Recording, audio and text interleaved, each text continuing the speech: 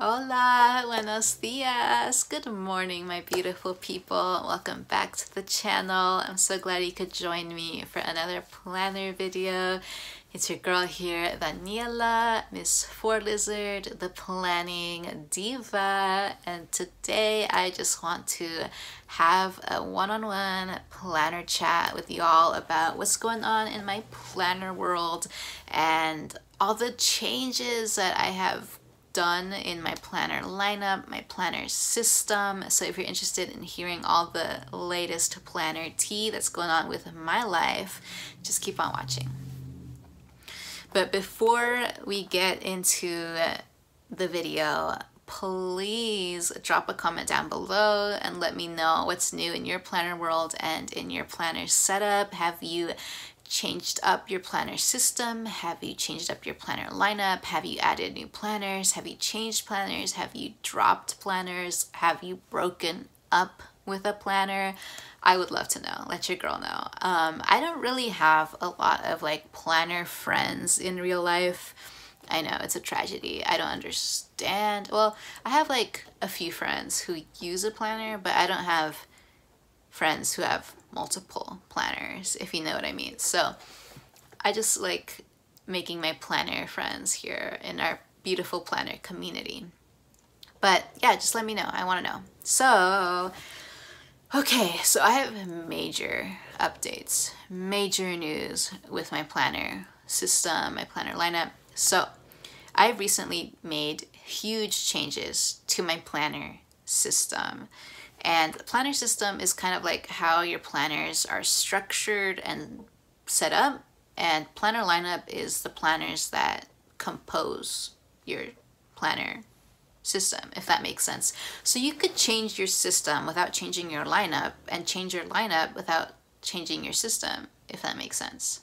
So I made major changes to my planner system. So for the last year and a half, I would say, I have been working within a 17-ish planner system split into two huge mega planners. So if you've been watching my videos for a while, you know that I have had like these two really chunky Franken planners of various happy planners because I just use Happy Planner. I've taken like 8 happy planners, squished them into one major mega happy planner, and then squished 9 into another huge mega happy planner. And honestly, I just used my like 9 happy planner system, Franken planner, more often than I used my 8 one because there was one planner, Franken planner, that I combined all of like my more day-to-day stuff like work, school, fitness, wellness, faith, meal planning, household, YouTube, and then there was my more hobbies one where I wasn't in that planner like on a day-to-day basis, and sometimes I just even use that planner as like a journal and a workbook as opposed to like an actual planner. Like I had a Japanese planner, a reading journal, my like social life planner,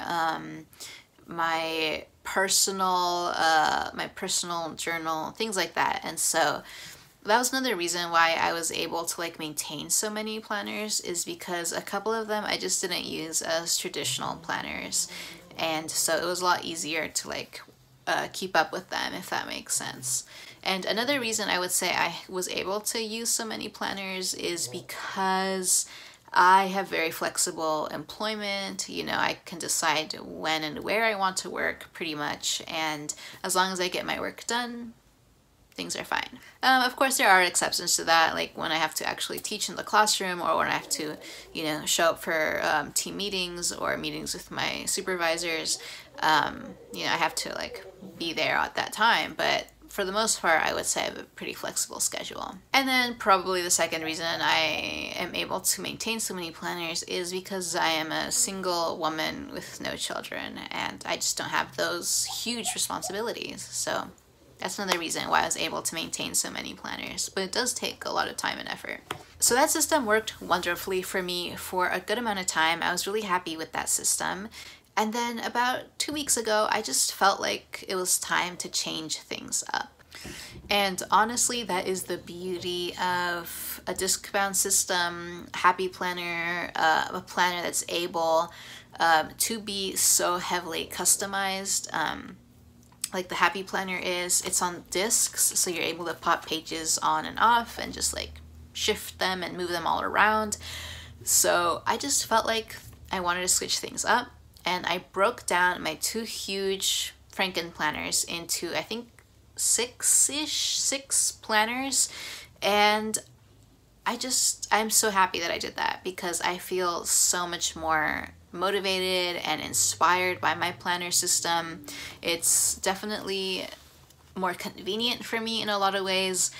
It was nice having everything kind of in these two central locations, but I was feeling like I wanted a little bit more compartmentalization, and I wanted the ability to just grab my work planner and leave my home planner, or just grab my home planner and leave my work planner. Having my work planner just always there, it was a little bit, it was starting to like stress me out because I would just see everything that I had to do in my work planner when I was just trying to like look at what I needed to do for my household, or when I was just trying to see what I needed to do for my meal prep. And I decided to switch it up and break it down into these larger categories.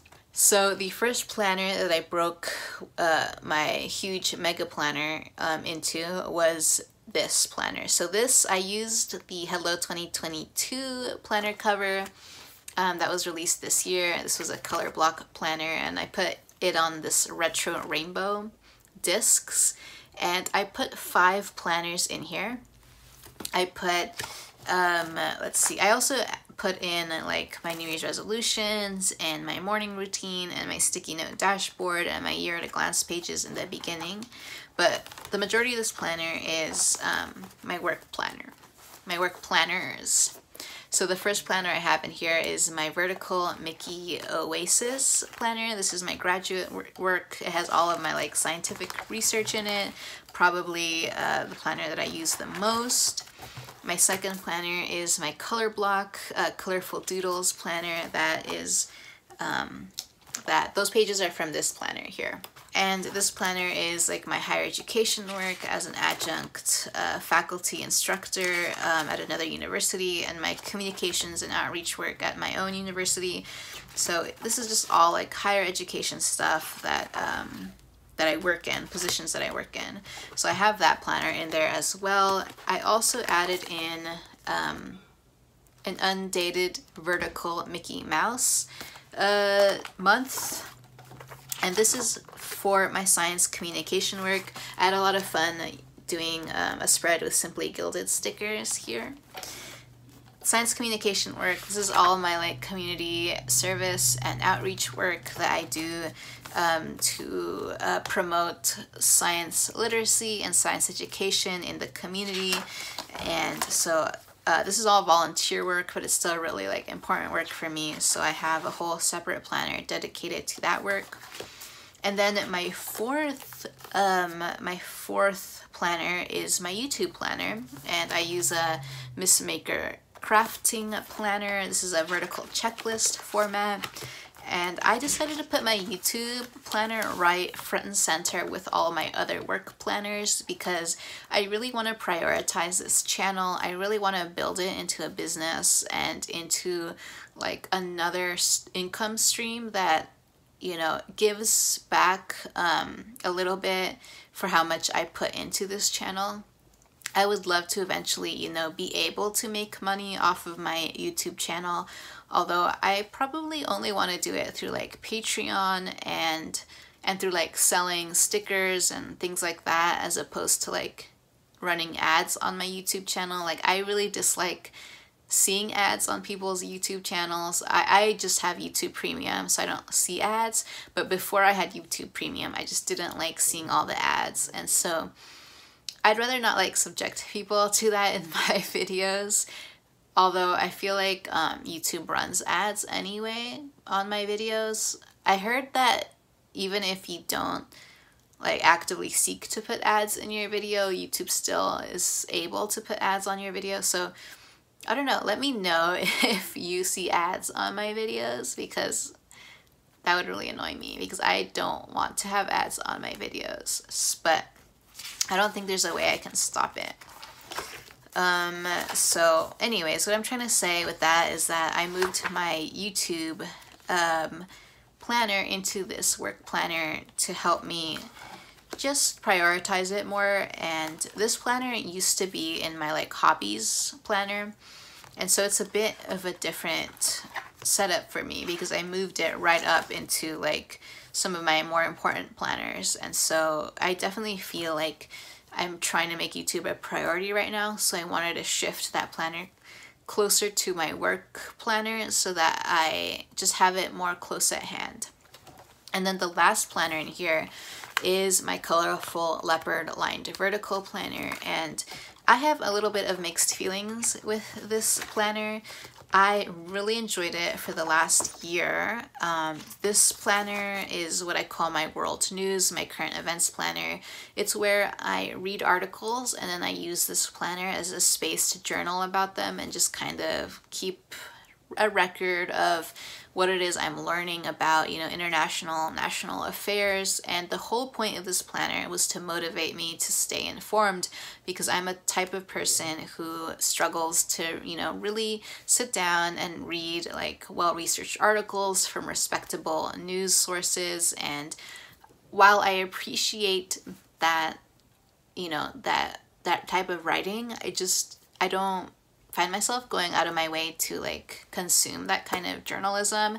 And so this is supposed to motivate me, and it really did. It really instilled within me the habit of like reading news articles and going out of my way to sit down and like read a news article, because I was motivated about, you know, using this planner, putting stickers down, decorating as a space to kind of like celebrate the fact that I was like reading these articles and staying informed. And I feel like the planner has achieved its purpose. I have built the habit. I am continuing to exercise the habit. I don't necessarily need a planner to encourage that behavior anymore. And so I can always, you know, make notes of articles I read and put them into my work planner or into my higher education planner if the article is about like education or, you know, just anything in education. Or I can put it into my science communication article if it's anything about social justice or community programming or anything that fits into those categories. I can kind of like see myself putting it down in other planners, or even I could see myself using my reading journal as a space to write about the articles I'm reading, because it is technically reading, it's just not, you know, books. So I think I'm kind of done with this planner, and I think this is the last month I'm going to be using this planner, and I can just use the planner pages some other time. I can always redate planner pages, so I'll just hold on to those. And yeah, I think it's time to phase out my current events planner and just kind of incorporate it into the other planners that I have right now in my setup. So those are the 5 planners in here for now. And then I put 6 planners into this baby right here, and she's also about the same size as my work one, about the same size as like a regular happy planner.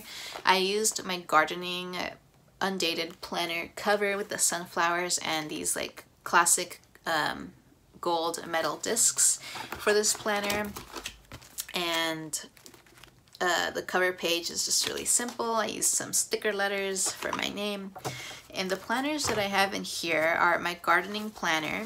I used an undated vertical for this one, and this collection of planners are all like my household and personal planners. So I have my garden planner in here. I have my household planner. This is from the, I want to say like the neutral blush dashboard planner. And then I have my meal prepping planner in here with those gorgeous food dividers, my meal prepping in here. I have my budget planner in here. So that's this one. So yeah, I have my finances in here. And then I also have my spirituality planner in here. I use a faith planner. So there's the faith divider for that one. I have also my wellness planner in here, and I use just a regular wellness planner for that. Kind of hard to see. But yeah, so I have 6 planners in here, and like I said, this is more of like, I would call this my home planner because it has more personal stuff and more like self-care related stuff. So I have 6 planners in here, 5 in the other one. That's 11 planners total. And then I went back to putting my fitness planner into its own planner. So this is a planner I picked up recently for $2.50. And what I ended up doing was using a combination of my current fitness planner, which is like the yoga fitness planner, and the dividers from this Rise and Shine fitness planner. And I remember really enjoying having just like a standalone fitness planner, and so I wanted to go back to that. I feel like fitness is such a priority for me that I want it to be like its own standalone thing. I want it to just be its own entity unto itself and be able to like flip through it and see all of the work I've done in the past year. So I went ahead and put and created this custom I want to say there's 20 months in here. 20 months for the next, for the next year and a half, basically.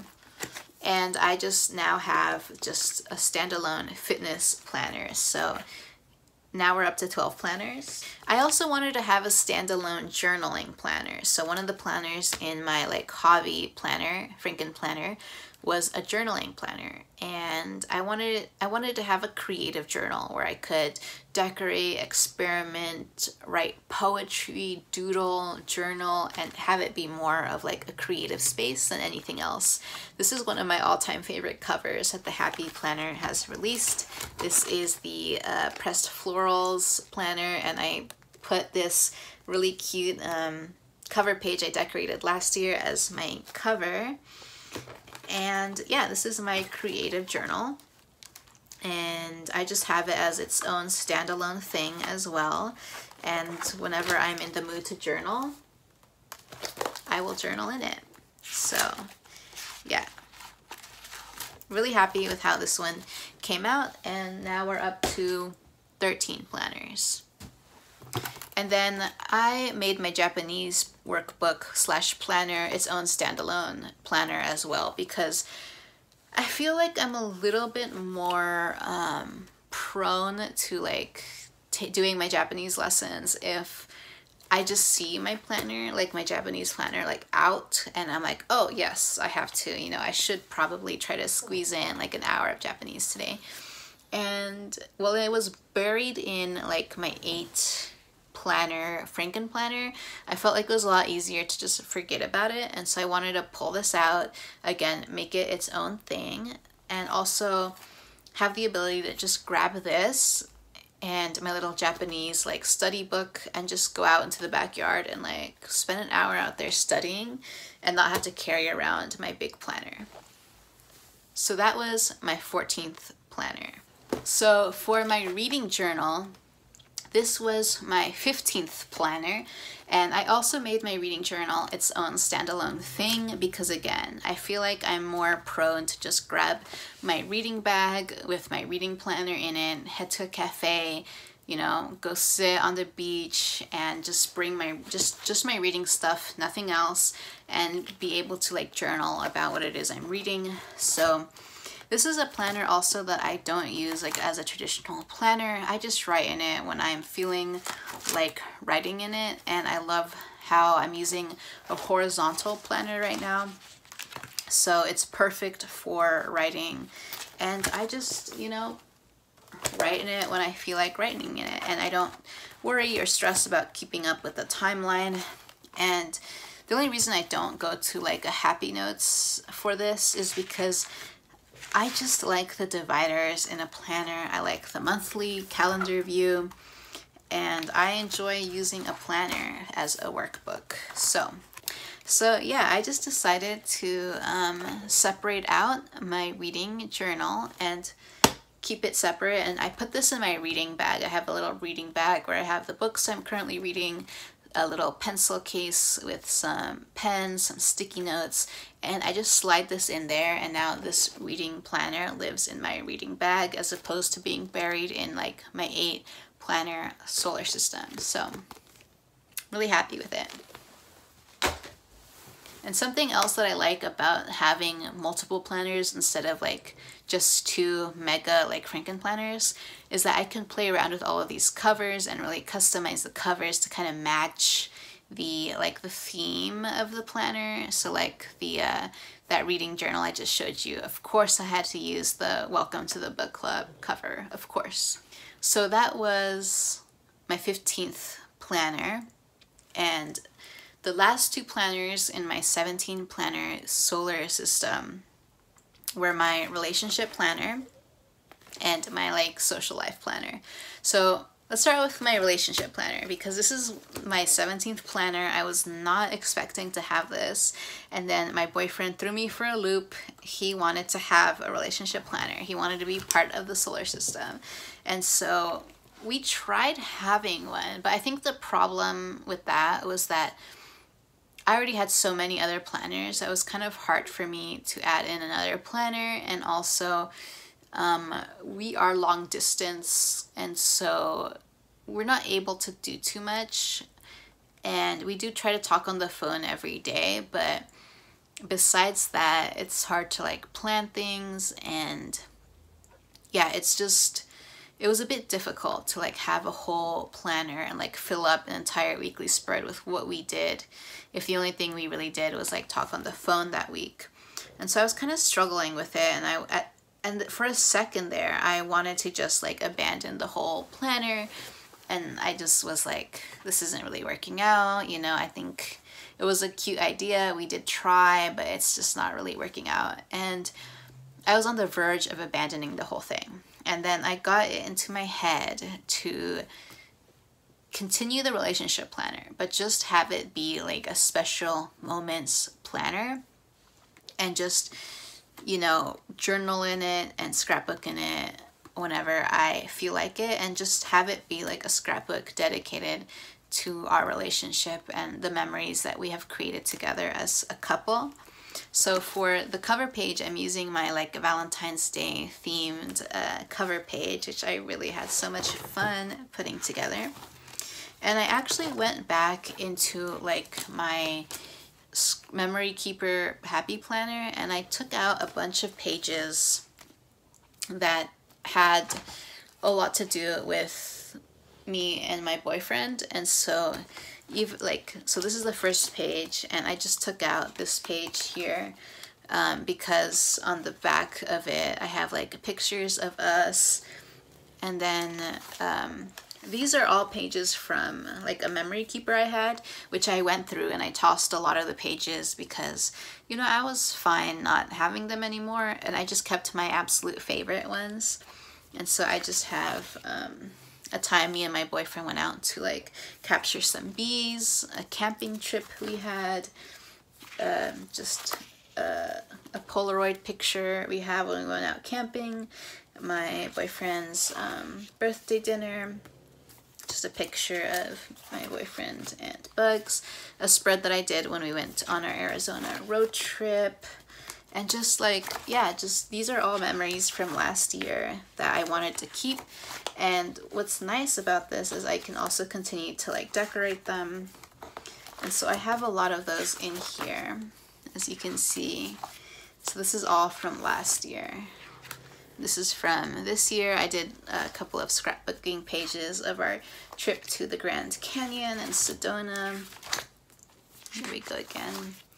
And yeah, so I'm just gonna like use this kind of as a memory keeper about us and our relationship, and not stick to like the temporal nature of a planner with this. Like I'm not trying to keep up with time. I'm just gonna use the planner pages to journal and keep photos of us and all that. So yeah, this is its own thing now, and whenever I feel like it, I'm gonna work in it. And so yeah, I just decided to keep my relationship planner in this bad boy here. It's super cute. And whenever I feel like journaling in it, adding photos to it, I can just go ahead and do that. So I'm really happy with how I decided to like, you know, make this my relationship planner. And it's not necessarily like a planner I have to keep up with. It's more like a scrapbook. And so the last planner in my planner lineup was my social planner. So it had everything to do with like families, friends, events, you know, social events. I had that one for the longest time, and I had so much fun with it. And I decided to phase that one out moving forward. This is the first month I do not have that planner. I'm not working in it. And honestly, that's because in the last 3 months or so, since I started my new job, I've been like incredibly busy, and I have not had the opportunity to really have such an active social life like I had before. And I feel like right now my social life is definitely on the back burner. I'm not going out of my way to be as social as like I'm used to being. And that's totally fine with me, because I feel like before I was really like spending a lot of time, you know, socializing and just going to events, meeting new people, and I had to kind of sacrifice that a little bit when I took my new position, which is fine with me.